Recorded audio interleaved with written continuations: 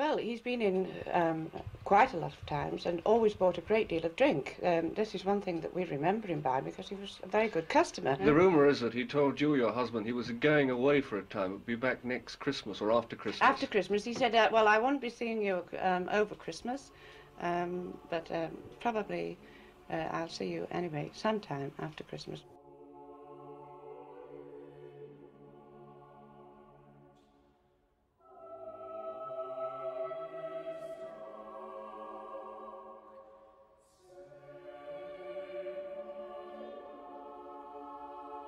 The first impression of Frank Mitchell is his size. He was about 6'3". He had a 54-inch chest, about a 34-inch waist, and he really was a really big, powerful-looking man. This is a knife that Frank Mitchell actually made whilst he was serving his sentence in Dartmoor. It was made in the prison, and this, together with a mask and the rest of his prison clothes, was found at the roadside by the police a couple of days later.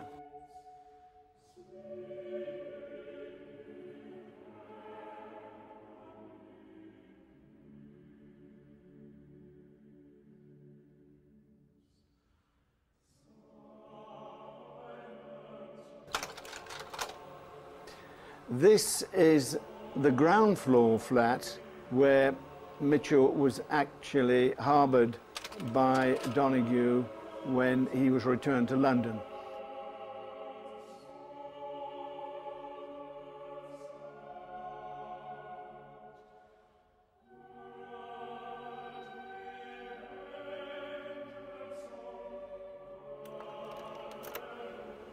This is Lisa, the girl that was actually kidnapped by Reggie Kray and another member of the gang from Winston's nightclub, where she was working as a hostess, and taken immediately to that flat that we saw the picture of, where Mitchell was waiting, and she was there to satisfy his sexual needs.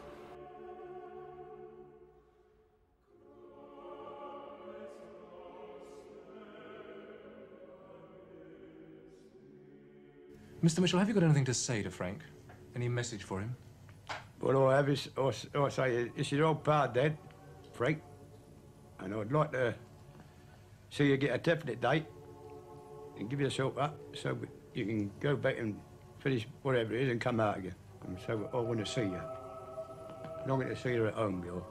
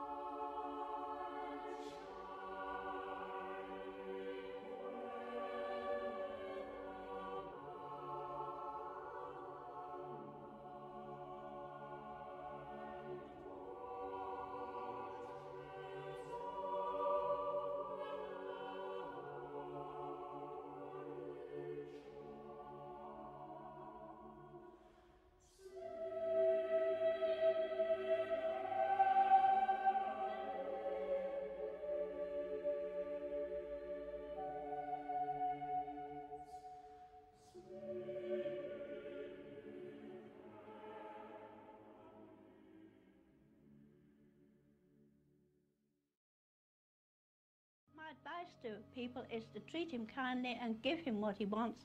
If he wants a car, let him have it, or money or anything, just to get him. He won't hurt anyone if they'll only do that. Be nice to him Be and nice, he won't hurt. Yes, be nice to him, and I don't think they'll come to any harm.